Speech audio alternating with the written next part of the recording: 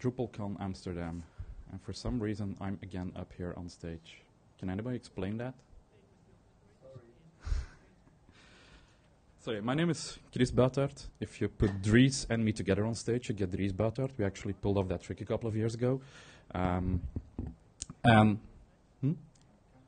7. So works better if I switch it on. Brief background. I used to be a software developer 15 years ago, 20 years ago, and then I ended up doing operations work.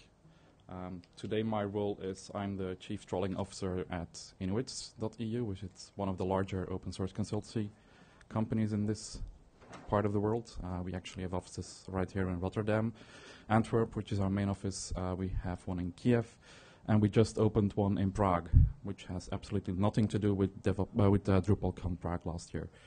Well, kind of, but not really. What I'm here to talk today about is DevOps, what DevOps is about, and the current state of DevOps and Drupal. What I've been doing for the past couple of years is pretty much evangelizing DevOps in all kinds of different ways. And when I'm doing that in the Netherlands, we have a special term for that. Then it's called actually ontwikkelingshulp. So I actually wasn't planning on being here. At least not giving this talk by myself. Kevin Bridges submitted this talk with exactly the same title, and then afterwards he asked me if I could actually join him on stage to give the presentation. And then somewhere end of August he had to cancel his trip to Amsterdam, so I'm standing up here all alone. So, who knows what DevOps is? Are you guys sure? I'm going to take you back into a small trip. About 5 years ago, Patrick Dubois and a couple of other people, we started doing this really small conference, 60-something people, probably around the size which is in this room right now. And we wanted to bridge the gap between development and operations and figure out how those two groups could work better together. And well, yeah, everything else is pretty much history. Now we have DevOps days worldwide. Every larger city in the world is organizing its own DevOps days. There's local meetups, there's local communities. Actually at DrupalCon, this is already the 3rd year we have a DevOps track. We started doing that in Munich with, I see quite a lot of speakers from Munich, Barry and Ricardo, and who else was there, who spoke there. And it doesn't feel that way, but in 2 weeks we're actually going to have the 5th anniversary DevOps party in Ghent. It's already 5 years since we've been doing that. It has been a growing movement, and a lot of people actually are really interested in making this thing become a success. Well, kind of almost. Because there's also, because of its success, a bunch of vendors slapping DevOps onto every single product they try to ship, which has usually nothing to do with DevOps. We have new job titles like DevOps engineers and DevOps teams, and there's people actually selling DevOps certification. By the way, if you give me 10,000 euros, you get certified. But that's pretty much stuff we really didn't want to see to happen. So let's try to define DevOps for a while. So, devs doing ops work. Is that DevOps? You'd wonder how many organizations actually think that we should just fire the ops people and let the developers do the actual operations work. You're laughing, but it's reality. In the back, yeah? Isn't that exactly what's coined as no-ops? That's the question. No, because with no-ops, there's actually nobody doing operations. Because nobody has to do operations, right? If there's a bash exploit, nobody needs to do anything, right? If there's an SSL vulnerability, nobody needs to take care of it, right? That's what no-ops is about. And fundamentally, what no-ops means is that you pretty much have outsourced everything to a software as a service party, and you don't care anymore. That's kind of what lots of people do ops, call no-ops. So on the other side of the fence, there's operations people writing actual code. That's DevOps, right? No, that's infrastructure as code. That's actually experienced system administrators doing their job right. And then there are some vendors who claim that continuous integration and continuous delivery, that's what DevOps is about. Well, for some of them it is, but it's only a small part. So yeah, NoOps, basically using the cloud, that's all broken definition of DevOps to me. There are so many broken definitions that we don't know where to start. Is there anybody here who's a DevOps engineer? Nobody. This is a pretty good crowd. Usually there's a bunch of DevOps engineers in the audience. I always ask them, are you doing development, or are you doing operations, or are you in Agile? And then they look at me like, what do you mean?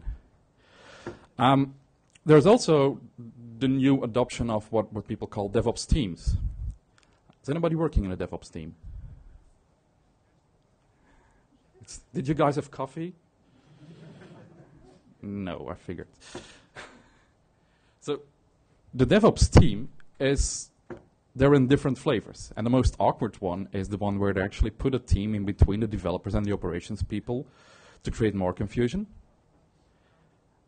So let's figure out what DevOps really is about. And in order to explain DevOps in a better way, I always have to come back to the definition from Damon Edwards and John Willis. So Damon Edwards and John Willis were the two guys who actually took DevOps from Europe and made it happen in the States. They started organizing the first DevOps days in Mountain View. And they also had, well, still have, but it's pretty silent these days, they have a podcast called DevOps Cafe. And in DevOps Cafe, they were interviewing a lot of people. They were talking to a lot of people who they assumed that were doing DevOps the right way. And after a couple of those episodes, they finally figured out like there's 4 key components which actually make DevOps DevOps. And those 4 key components are culture, automation, measurement, and sharing. And for a lot of people, that actually resonates with what DevOps is about. It's about how an organization treats his team, how they work together, how they deal with failure, how they deal with learning, how they deal with adopting new people and new principles. It's about automating everything you have, from build to test to deployment to pretty much everything you can imagine. It's about adding a lot more measurement than you are used to do, and both on the human part, how do people perform, but also on the operating part, and how do you use your platforms, and how is your platform behaving towards your customers. And it's also about sharing, not only the source code, but also the experiences. Dries, it helps if you take the lid off. So we had camps. And then the naysayers came along and they said, well, you can actually rewrite CAMs as scam, which wasn't really what we meant. So Gene Kim stood in. Gene Kim, which you might know from the Phoenix project these days, and Tripwire before that. And he actually noticed that the large influence of Lean into that. So now when we speak about CAMs, we actually put the L in there, so it's clams, and we can actually not make an anagram out of it, so it doesn't become a scam anymore. And to a lot of people, that actually is a large, good definition of what DevOps is about. And this one might also be a really good one. DevOps actually is a culture and professional movement, and that's what Adam Jacob currently, I don't know what his current role at Chef is, but he used to be CTO, then he got some other titles. But that is also a fundamental part. It's not a recipe on if you do A, B, C, D, then you're going to have $1 billion in the bank in a couple of weeks. But it really is a group of people trying to become better at what we do. So what is the real problem here? The real problem is pretty much this. And I keep using this slide or a variant of this. And each year, I hope it's the last year I'm going to use it. And each year, I have to run into the fact that it's still today's reality. There are still organizations out there who go to the operations people on a Friday evening around 4:30, like, hey guys, we have a national marketing campaign. Can you put this stuff live? Who has this happened this year? Oh, fuck, that's way too many hands. I was about to increment and say we had it last year or the past 5 years, but it doesn't matter.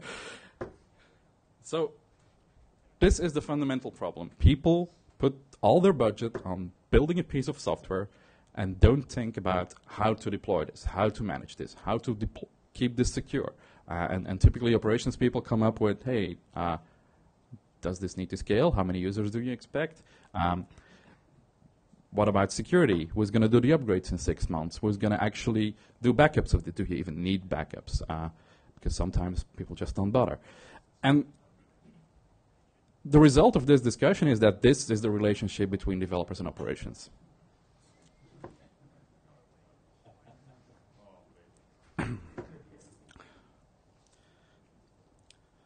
So,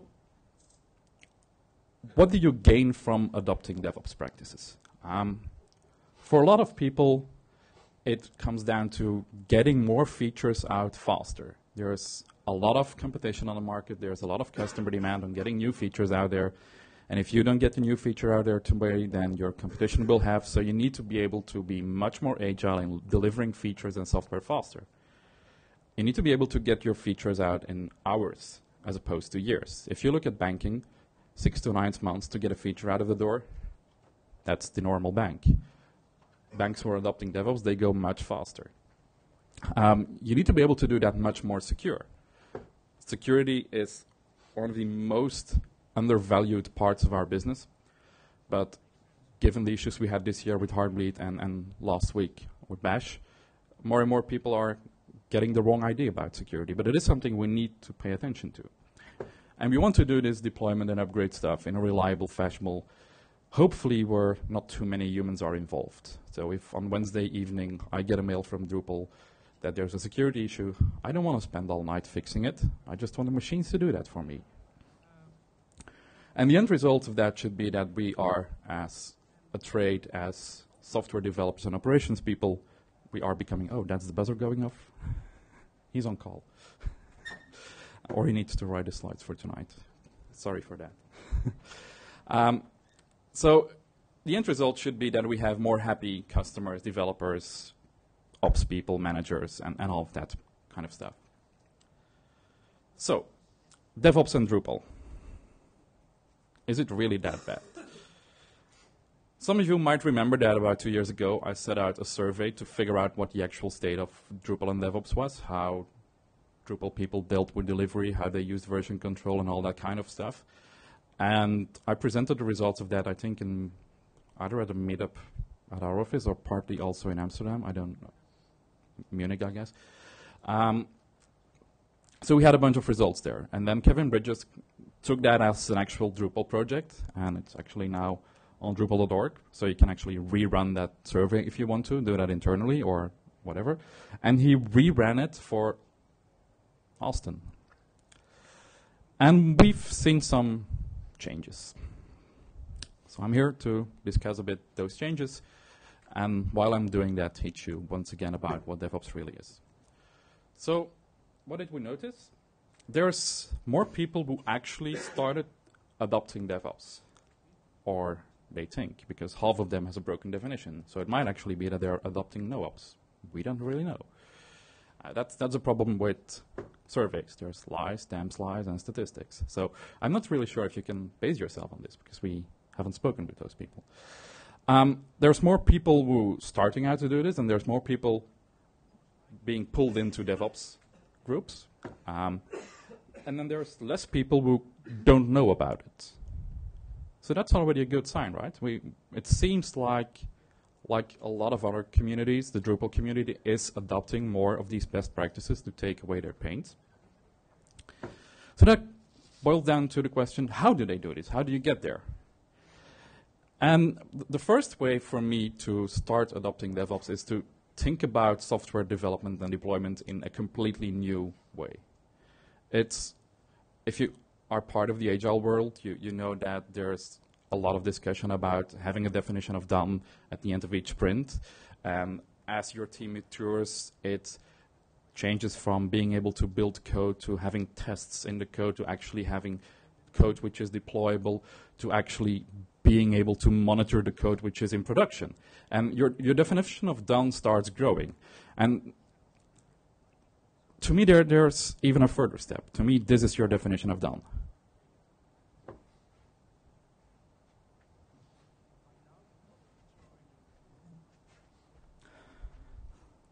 As long as there's anybody using your software, you are not done. You still have work to do.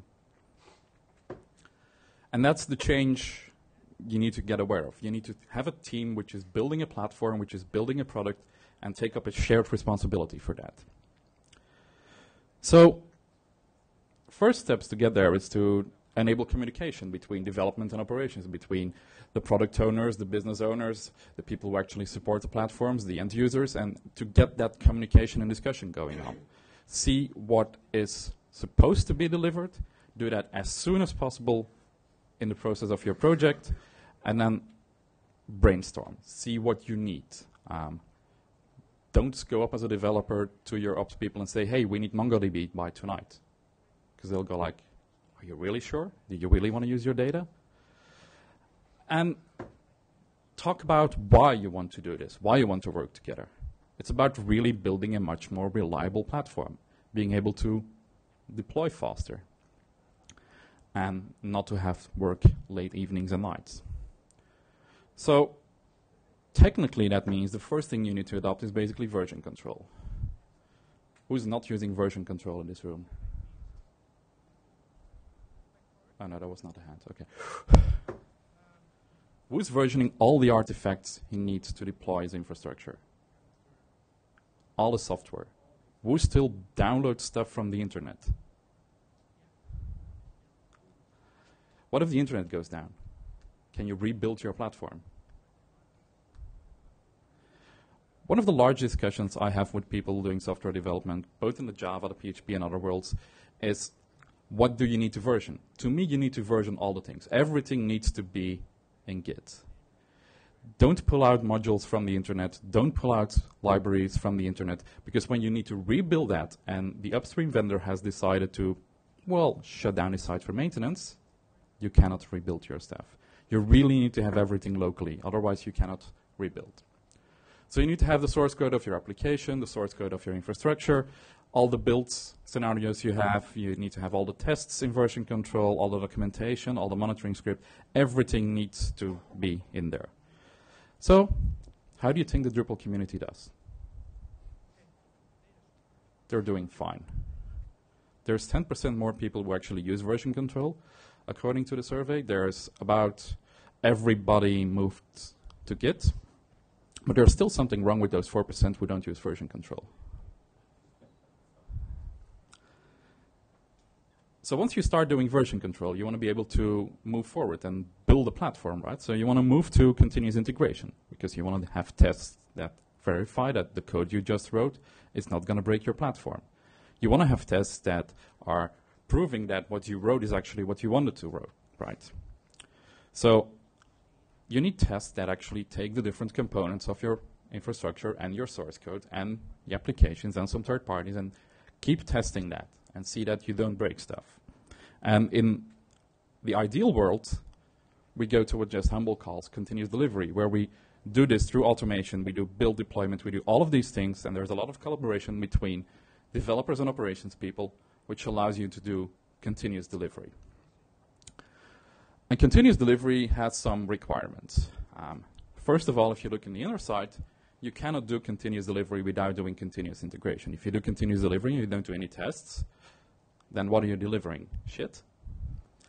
Do you even care what you deliver if you don't test anything? So build up on tests and move from there. And if you want to be really good at it, you can go to the point where you have sufficient tests in place, where you are mature enough as a team that you can actually say, we can actually constantly deploy everything that goes through the different stages in our pipeline. I'll come back to pipeline in a while. So this is really something you need to build up. You cannot start with continuous deployment on day one. You really need to start being testing, adding more tests, building up tests to a point where you are satisfied with the tests, and then you can move over and say, like, now we're going to actually deploy this stuff automatically when we're satisfied. And to a lot of people, like I said before, this is what DevOps is about. But it doesn't take into account everything else. It doesn't take into account monitoring metrics. It doesn't take into account the change of culture you need to do in your organization to actually achieve this. To a lot of people, it's purely the technical part where we build a pipeline and we just do this. And this is what a pipeline should look like. You check in your code. There are some tests, some builds. It fails. You go back to stage one. you start over. I've worked with a couple of organizations where if there's a failure down here somewhere, they fix it and then they just roll over. They just move on. They forget about all the tests they've done before, and they just fix that one thing, potentially breaking everything else, and just move over to production, which is not what you need to do. You really need to go through the whole pipeline again. And down here is an example of a pipeline which is built in Jenkins, which have lots of tests in there, which are all green. So it's really a good pipeline. So the exercise you need to do is figure out how to build a pipeline. You need to start usually with an empty pipeline. Try to figure out how to deploy Hello World to your production platform. Because in most environments, you don't start out from scratch. You already have existing code which you need to get to production. If you're in the lucky setup where you can start from scratch and just build something, then it's your first commit of the application which you need to be able to push. But in most real setups, you need to be able to take a part of your application and start incrementing and building tests on top of that and move further from there. And then you need to grow those artifacts. They need to go through a pipeline. And the definition of an artifact here is a pretty important thing. An artifact is something that needs to be unmodified. As soon as within the process of your development track, you modify the artifact, you basically invalidate all the tests you've done before. If you make changes in that artifact, it's not the same anymore. It might be a small subtle change, but it's something different from what you tested before. So you need to go over your tests again. So how about the Drupal community, you wonder? So according to the survey, Jenkins usage has doubled. There's not really that much other continuous integration tools out there that are being used. But there's still, according to the survey, about 40% of you guys that are not using any kind of continuous integration tools. You're not using any kind of automated tests. Does that map what you guys think? Who's using some kind of continuous integration tool? Yeah, that's about 40% who doesn't. I think actually it's more than 40 who doesn't. And I tried to figure out why that is. And I was chatting with Joshua, who was in the next room just before this talk. And what we both concluded is actually it's not really a Drupal dilemma. It's more of a PHP dilemma. Typically, a lot of PHP and Drupal projects are short, on a really small budget, and people don't have the budget to actually invest to set up a test framework, to actually write tests. It's not because the developers don't want to do it, but because it's just not part of the budget. The customer does not want to pay for it. But on the other hand, the real question you have to ask is, can you afford not to? Can you afford to not automate what you are building? So that when a customer comes up 3 weeks down the delivery and says, hey, can you fix this and this? And you go in there and you break it, and you actually waste more time than you have as a budget.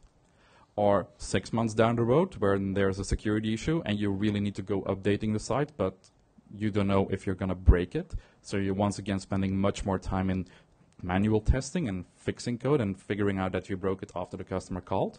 You just cannot afford that.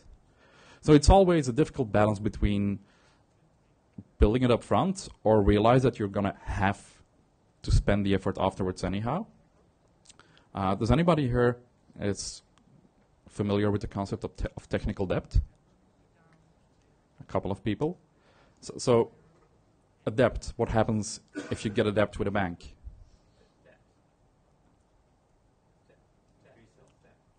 Debt. You pay interest. Well, you don't only pay interest, but you need to pay the money back with interest. So each time you actually ignore parts where you know that, well, we should do this, but we don't really have time, chances are really good that eventually you'll need to pay back with interest. So when you talk to your customers and your manager next time about, no, you don't want tests, might be a good time to explain him that they actually need it because I cannot afford not to have them. So we were talking about testing, and that testing really needs to be in there. So typically when you start doing continuous delivery exercise, continuous integration exercise with people, you ask them what's in your pipeline. So guys, what's in your pipeline? What's in your build pipeline? Does anybody have a build pipeline? I see hands slowly moving up. Do you need more coffee? Yeah, okay, more coffee. I see a lot of nodding. More hands on the coffee. Yeah. So okay, if you're not awake yet, I'm sorry. But typically, the start of the pipeline is that you check out the code, you do a syntax check on that to make sure that it isn't broken like hell.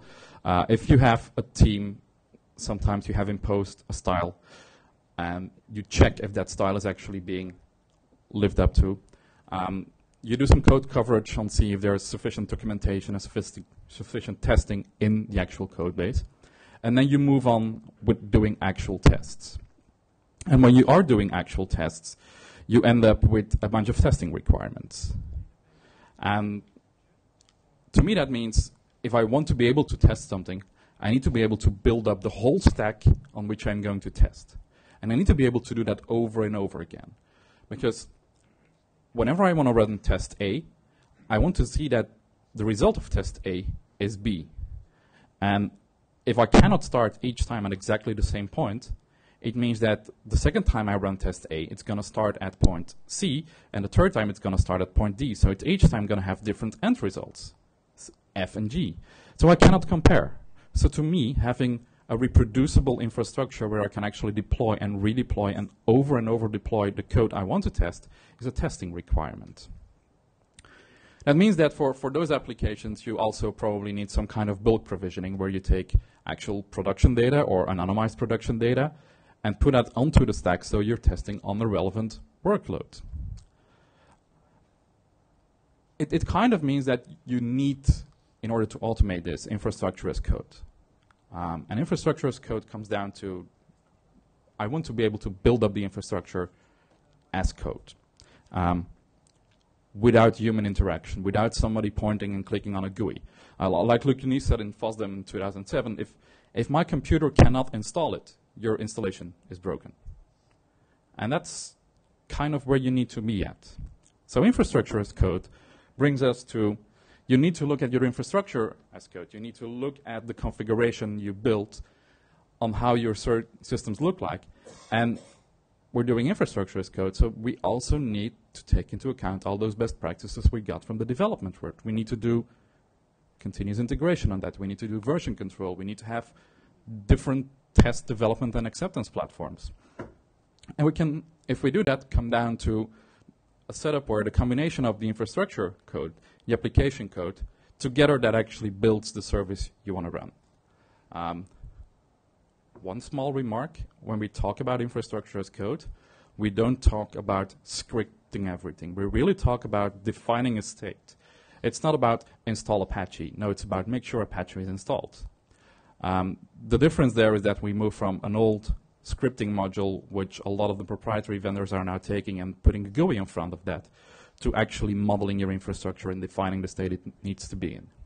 And a lot of commercial vendors still have not adopted it, although these are IDs which have been around for 7 to 10 years.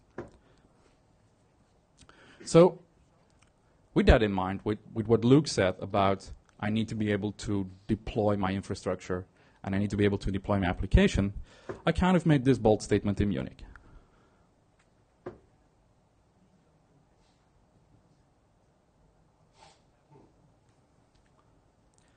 I think if my computer cannot deploy your site, it's not worth my time actually deploying it. And that obviously brings us down to a lot of the new, well, not really new evolutions in Drupal, but it comes down to how do you deploy a site. There's a lot of ways on how to automatically deploy a site.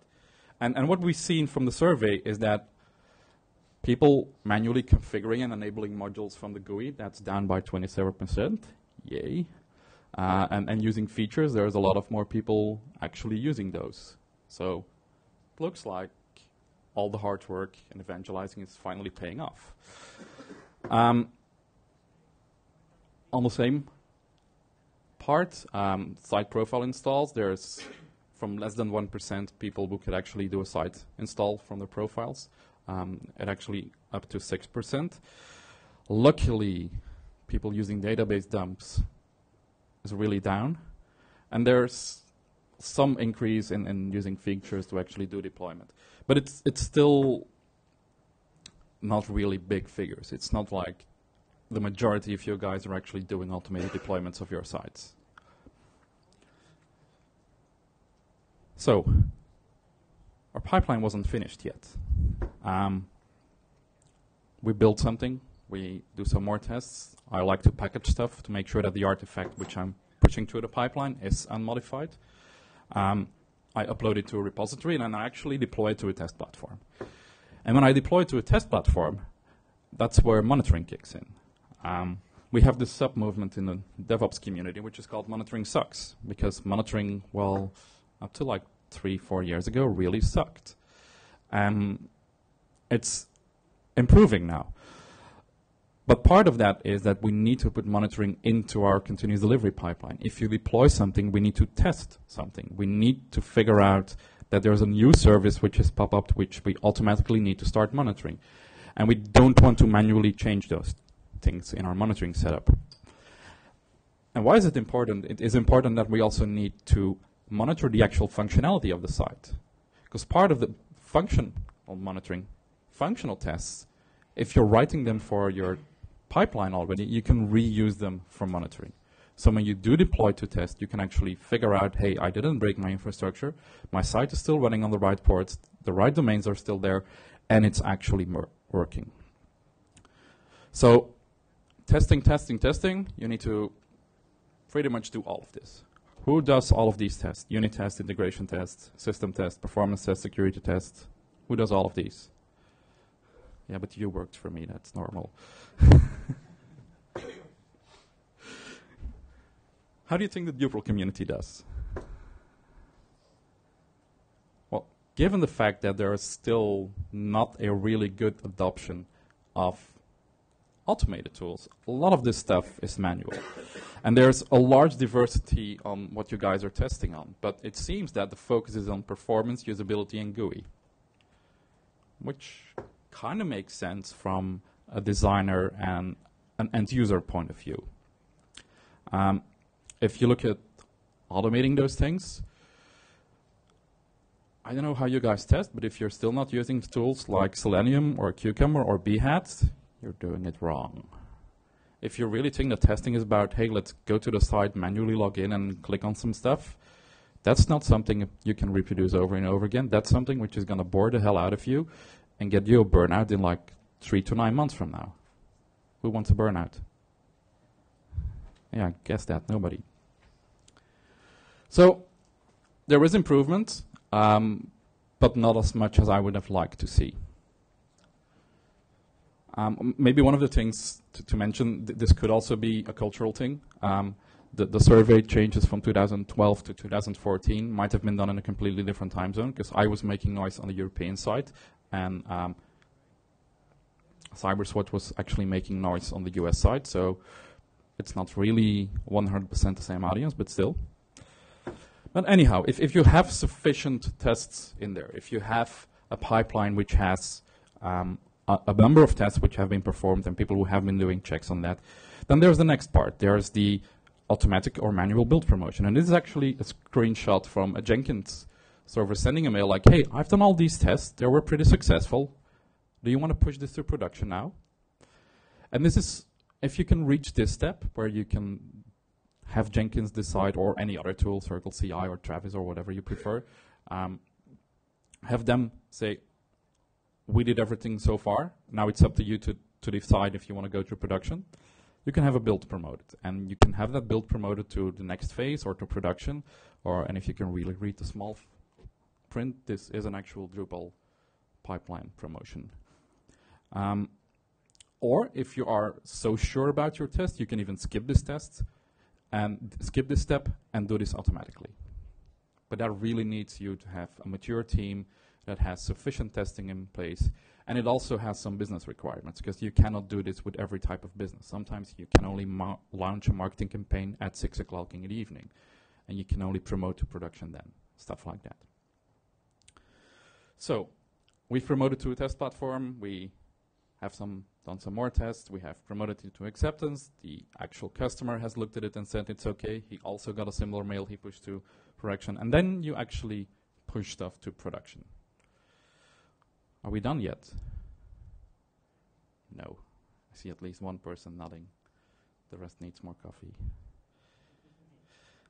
So no, you really want to close the feedback loop there. One of the ways we do that is by sending a metric to Graphite with a timestamp, and we say, hey, we got a new deployment here. And then you can put these things on the dashboard, and you can actually give your developers insight in what's happening on the platform, or how many times they have deployed, or what the impact on the database is, or what the impact on Apache is, or the load on the system. Did that change in your code actually trigger an increase in load or an actual decrease in load? You just pushed Nginx in between. How does your platform react to that? But more importantly, you can actually now also visualize business metrics because from all those logs, all those metrics you collect, you can most probably figure out what the revenue of your platform is, or how many people actually sign up, how many conversions there are from free to paying users. Or if you're hosting an API, you can measure the number of times an actual API call is being made.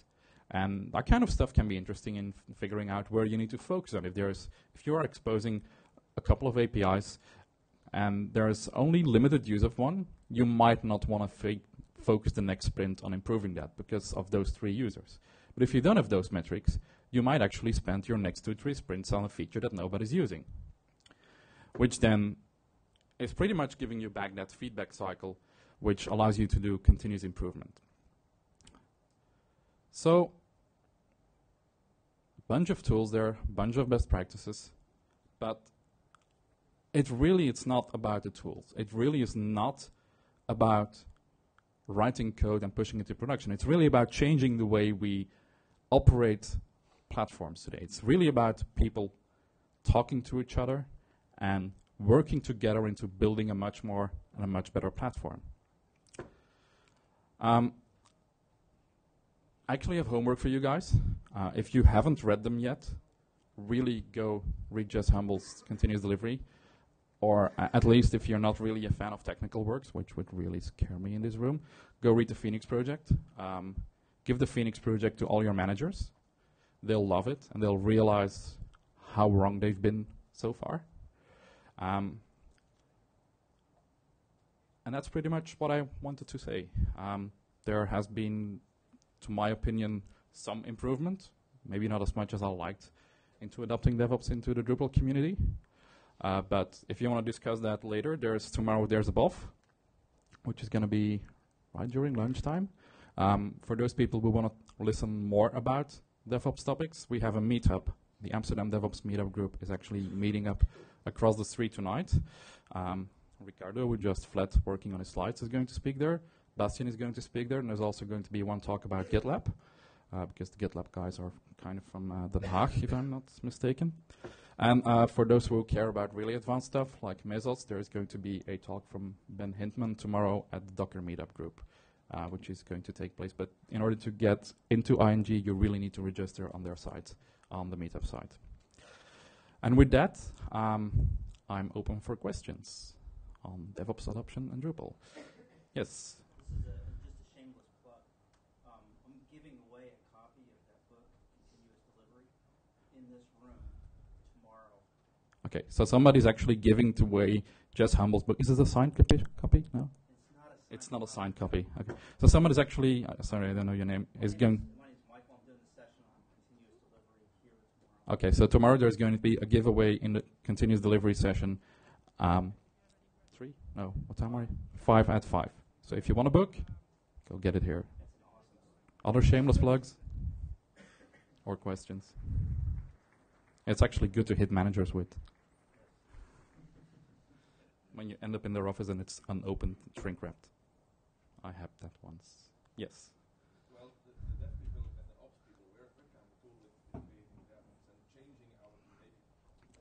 Any advice on how we better can get our business people also involved? Okay, so the question is, the dev people and the ops people are kind of cool with adopting more practices, but any kind of advice on how to get the business people more involved? I've seen a couple of things happen there. Business people and project managers, a lot of times they don't really feel the pain that's out there.